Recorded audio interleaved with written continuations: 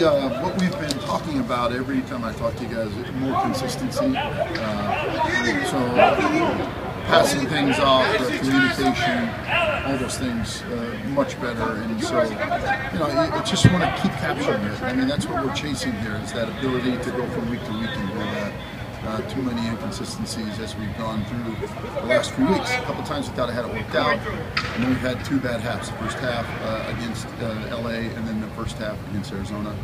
Other than that, not bad, but we're just trying to get more consistent. It seems like the run game has struggled a little bit the last 3 weeks. What have you kind of seen over that stretch? Same thing, too much inconsistency.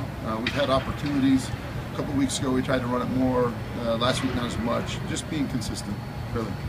Is the consistency in assignments or just doing the job? No, I think it's everything. Make sure we're in the right play, make sure your helmets fit the right way, read it right when you're running it. Just think that we're very erratic in regards to running the football. So, what are you going to find out about some of the young guys here in the postseason? How much fun they can have, really. I mean, you've earned this, and so this is an opportunity to enjoy what these coming weeks bring. And we've trained them all year that it's nothing new for us, not different. Our culture is championship culture, and every week has been a championship game. So can you truly relax and enjoy it because you've worked hard to get it?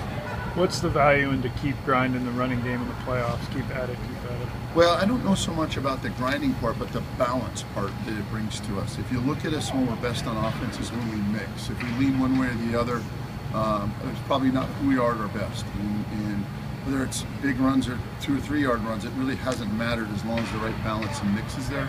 We've been pretty good offensively. Is there a moment where you felt like Justin Britt really became a center?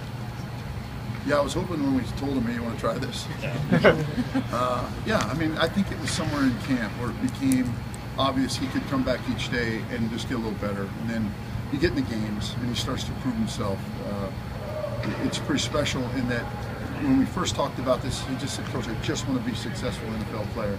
And it's a credit to him because what he did was pressed into it and just kept working at it. He's had great questions, great study of what about this, I'm having trouble with this or that, how do I fix this?